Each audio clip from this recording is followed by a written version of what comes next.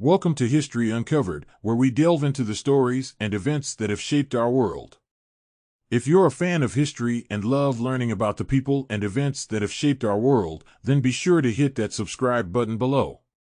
We release new videos every day, so you'll always have something new to discover. By subscribing, you'll be the first to know when our latest episodes are released, and you'll be supporting us in our mission to bring fascinating stories from the past to a wider audience.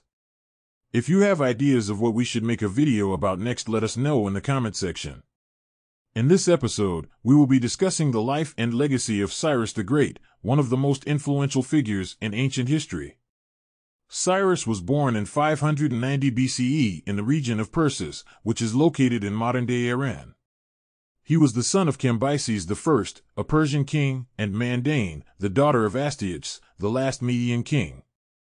Despite being born into a royal family, Cyrus spent most of his early years as a captive in the court of his grandfather Astyages, who had conquered Persis.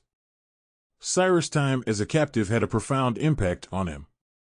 He learned the customs and ways of the Medes, which would prove invaluable in his later conquests. He also developed a keen sense of justice and fairness, which would be reflected in his enlightened approach to governance. As a young man, Cyrus showed remarkable leadership and military skills, and he soon began to gather a following among the Persian people.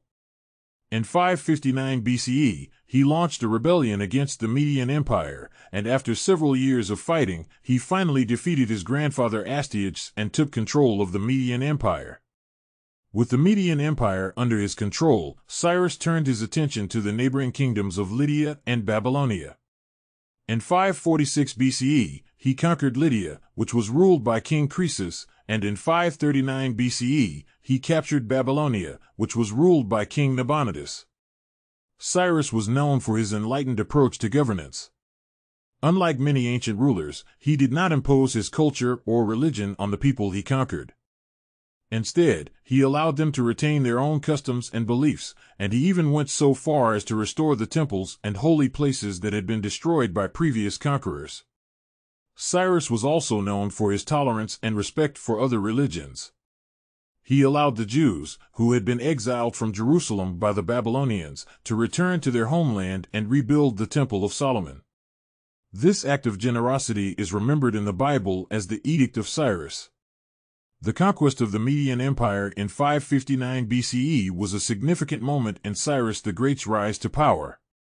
At the time, the Median Empire was a powerful kingdom that controlled much of present-day Iran and parts of Central Asia. Cyrus was born into the Persian royal family but was raised as a hostage in the Median court. However, in 559 BCE, he led a rebellion against his grandfather Astyages, the king of the Medes. Cyrus was able to win the support of several Median nobles, who were unhappy with Astyages' leadership. In the ensuing battle, Cyrus was able to outmaneuver and defeat Astyages' army. Astyages was captured and deposed, and Cyrus was proclaimed the new king of the Medes. This victory allowed Cyrus to consolidate his power and expand his influence over neighboring kingdoms. The conquest of the Median Empire was a significant turning point in Cyrus' career. It allowed him to establish himself as a major player in the region and laid the foundation for his future conquests. The defeat of Astyages also enabled Cyrus to incorporate the Median army into his own forces, which would prove crucial in his later campaigns. The conquest of Babylonia in 539 BCE was one of Cyrus the Great's most significant military victories. At the time, Babylonia was one of the most powerful kingdoms in the ancient Near East, with a rich cultural heritage and a highly developed civilization. The conquest of Babylonia was a long and difficult campaign that lasted several years. In 539 BCE, Cyrus marched his army into Babylonia and began a siege of the city of Babylon, which was protected by thick walls and a sophisticated system of canals. Despite these defenses, Cyrus was able to find a weakness in the city's defenses. According to some accounts, Cyrus diverted the Euphrates River and was able to enter the city through the dry riverbed. Other sources suggest that the Babylonian king, Nabonidus, had fled the city before Cyrus arrived, allowing the Persian army to enter unopposed. In any case, Cyrus was able to capture Babylon and establish it as the capital of his growing empire. He also implemented a policy of religious tolerance, allowing the Babylonians to continue to worship their own gods and maintain their own customs. This policy was in keeping with Cyrus' general approach to governance, which emphasized respect for local traditions and the importance of maintaining stability in conquered territories.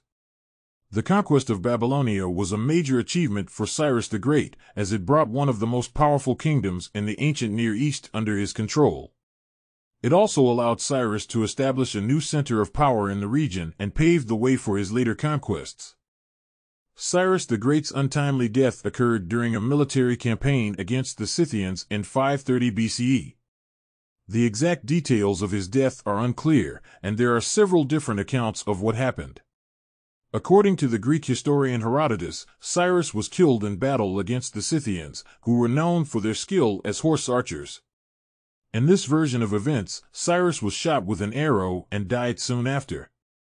However, other sources suggest that Cyrus' death was not the result of a battle but rather an accident.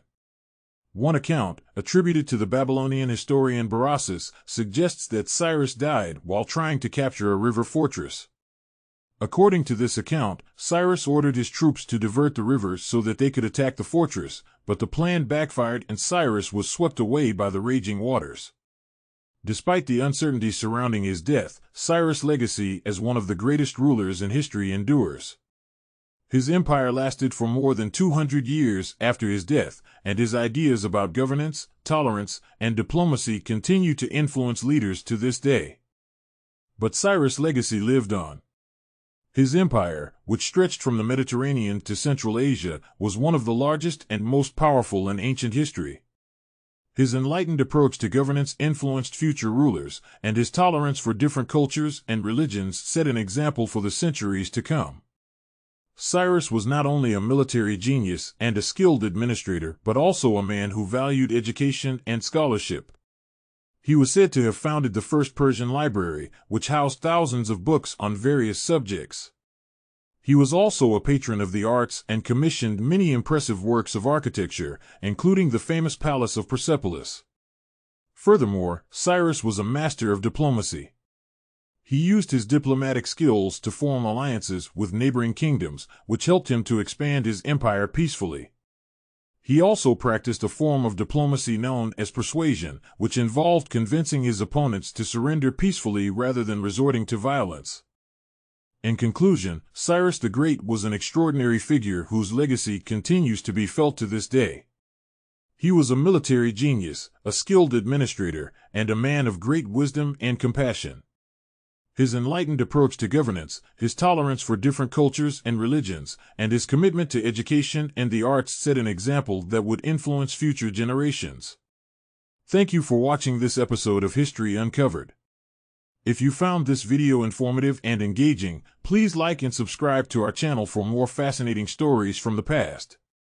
And don't forget to ring the bell for notifications so that you never miss a new video.